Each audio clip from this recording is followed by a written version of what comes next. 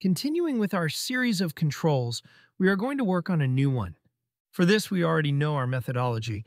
What we will do is duplicate this page and proceed to change the name.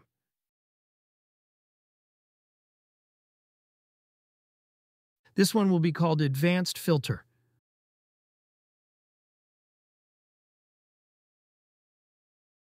Perfect. We will remove the control we had in the previous class and work with this new control, which I can tell you is very similar to the one we studied in the last class.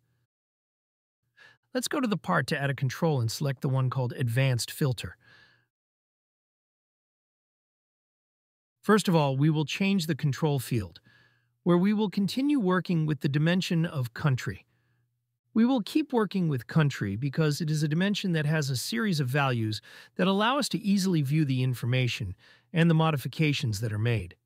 At the beginning of the class, I mentioned that this control is very similar to the one we saw in the last class. But what is the difference between the two? Remember that in the previous one, we had to select the search type from the chart configuration. However, in this new control, we can make that change directly from the control and not from its configuration. What would be the advantage of using this control instead of the one we saw in the last class? When you are presenting or sharing a report, and it is in view mode, the person or people viewing the report will be able to filter directly from here since they will not have editor permissions and therefore will not have access to its configurations. So I will first select equals as the search type and type Canada again. And as in the last class, it shows me the views of Canada.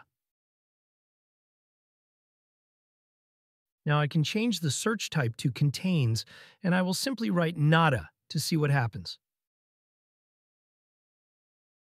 It will only show me the information for Canada, because Canada is the only country that contains this series of characters. As you can see, it works the same way as the control we saw in the last class. Its search types are the same and serve the same purpose. Let's enter view mode, so the report is displayed as if a person without editing permissions were viewing it, or as if we were presenting the report. In view mode, I can make the same selection of search types.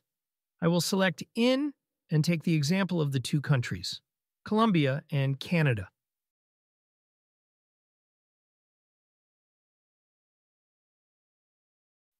Now, if we look at the map, you can see that it is functioning correctly.